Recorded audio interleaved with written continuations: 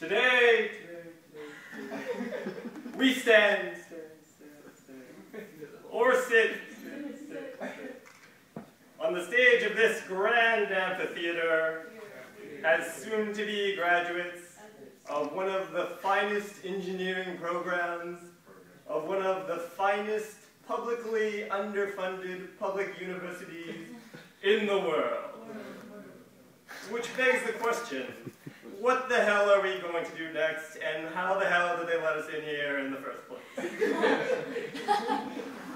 Well, I don't know the answers to those questions, but I do know that I have emerged from this program a more educated and refined individual than anyone else on this planet. And it's made me realize that the vast majority of other people, compared to myself and my fellow graduates, lead crude, boring, and unenlightened existences.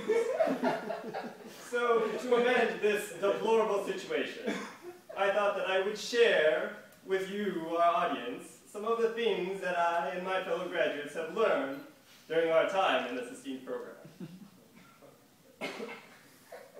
I've learned that the Navier-Stokes equations in almost every situation imaginable can be reduced to two terms in only one dimension. Which makes you really wonder why anyone bothered inventing it in the first place. I have learned that Q equals Q equals Q. I have learned why marshlands smell like farts.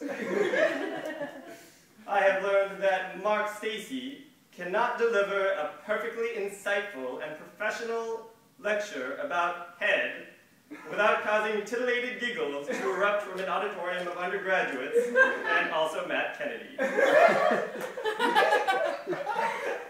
I have learned that climate change is, in fact, real.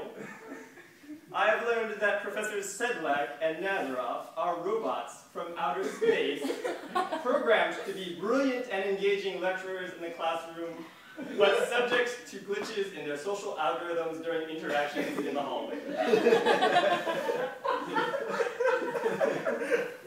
I have learned that when a Frenchman appears to be inviting you to a wild night of group lovemaking, you should first carefully consider the context of his words.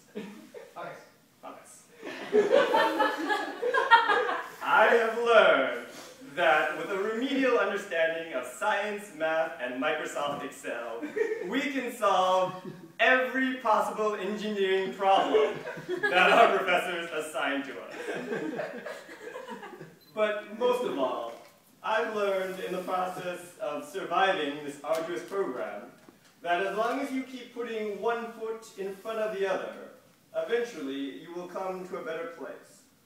Unless your Rossby number is significantly less than 1, in which case you are subject to Coriolis effects and will in fact arrive back more or less at the same place you started.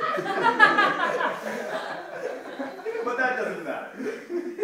I don't know the future, I don't know what we'll do, I don't know where we'll be 5-10 years from now. But I know that we will persevere, because we're engineers, damn it. We engineer things. I thought I would leave you with these inspiring words. I believe they come from the Pokemon movie. Life is a challenge, life is hard. It's never easy when there's so much on the line. Go Bears!